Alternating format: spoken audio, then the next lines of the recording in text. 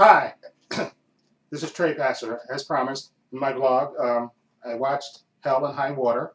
It's a movie starring Ben Foster, Chris Pine, Jeff Bridges. This is basically the story of two brothers. Chris Pine's character, Toby Howard, he's a ex-oil worker who's about to lose his ranch, or his family's ranch. He needs $43,000, and he teams up with his recently released from prison brother, Tanner, played by Ben Foster, and they need about $43,000, and they set about robbing these Texas Midland banks. But he comes up with a plan to do it.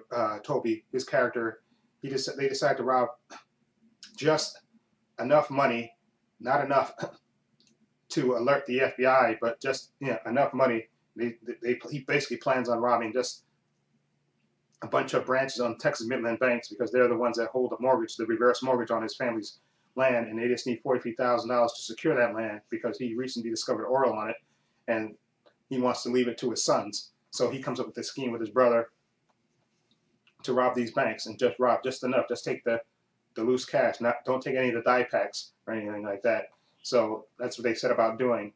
And of course, the older brother, played by Ben Foster, he's a wild card. He's a little wild and stuff, and he takes chances and stuff, of course, which drives his brother Toby crazy because he's just trying to do enough just to get the money so he can pay off the reverse mortgage and leave this. Since he basically doesn't care if they get caught at the end of it, or he just wants to make sure that he gets enough money that he can secure the land, secure the farm and buy it back from the bank.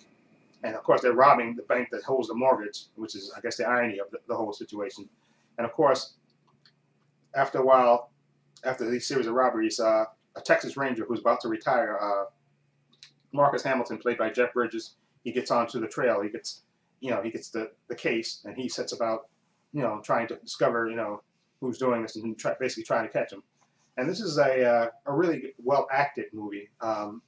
It's basically about, they try to show you basically how all these farmers are basically they kind of try to tell you that all these, these just poor working stiffs that are getting basically, at the mercy of these banks, and and they have basically no choice but to do this, which I don't kind of agree with that, but it's a well acted movie, and the story is told very well, and Jeff Bridges provides a lot of the humor in it because he has a partner, an American Indian partner, who he kind of busts his balls all the time, where they're looking for clues and stuff to find the two robbers.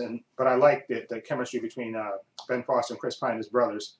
Again, like I said, Ben Foster's character, who's the older brother, just released from prison and stuff. He's the wild card. He's he loves to drive fast and take chances. Where Chris Pine's character is just he's planning. He had this all planned out and want to do it methodically. He doesn't want to take chances. Doesn't want to hurt anybody. He just wants to get enough money to pay off this mortgage and leaves it to his sons and his ex-wife. And it's a really well acted movie. It's a little slow at times, but it's well acted and very well done, in my opinion. Again, Ben Foster, I can watch him read the phone book. Ben Foster's just he's, especially since I thought he was just an annoying child actor, but as an adult, he's just really, and he should win an Academy Award one day, Ben Foster. He's just that good an actor to me, in my opinion. And Chris Pine is just really good too as the brother. He's he's reserved and quiet, and he's just trying to do do this one last thing.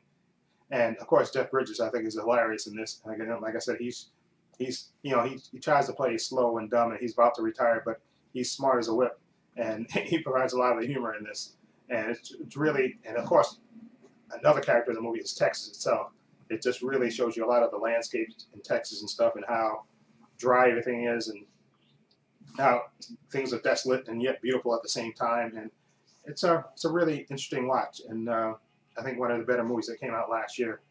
So overall, I'm going to give Hell or High Water a 7.8. I thought it was a really good movie, definitely worth watching, and definitely worth checking out. Okay. Anyway, let me know what you think of Hell or High Water. If you've seen it, what do you think of it?